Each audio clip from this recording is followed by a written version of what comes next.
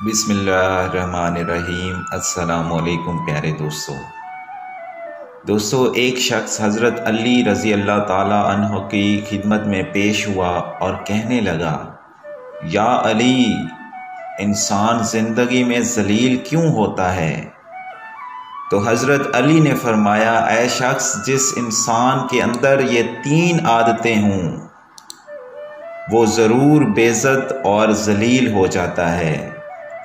पहली आदत, जो फजूल खर्च करता है। फिर हज़रत अली फरमाने लगे, मैंने अल्लाह पाक के प्यारे रसूल हज़रत मोहम्मद सल्लल्लाहु अलैहि वसल्लम से सुना है कि फ़जूल खर्च करना शैतान की सिफ़त है। और दूसरा वो शख्स है जो झूठ बोलता है।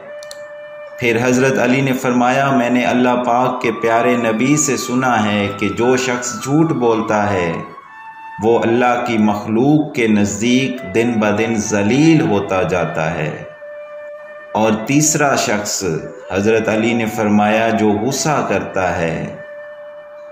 हज़रत अली फरमाने लगे, मैंने हज़रत मोहम्मद सल्लल्लाहु अलैहि वसल्लम से सुना है कि जो शख्स अल्लाह पाक की मखलूक पे गुस्सा करता है तो यूं वो इंसानों के दिलों से उतर जाता है और बेइज्जती के दलदल में गिर के ज़लीलो ख़वार हो जाता है। जिस तरह छोटे छोटे सुराख बंद कमरे में सूरज के तलू होने का पता देते हैं, उसी तरह छोटी छोटी बातें इंसान का किरदार नुमायां करती हैं।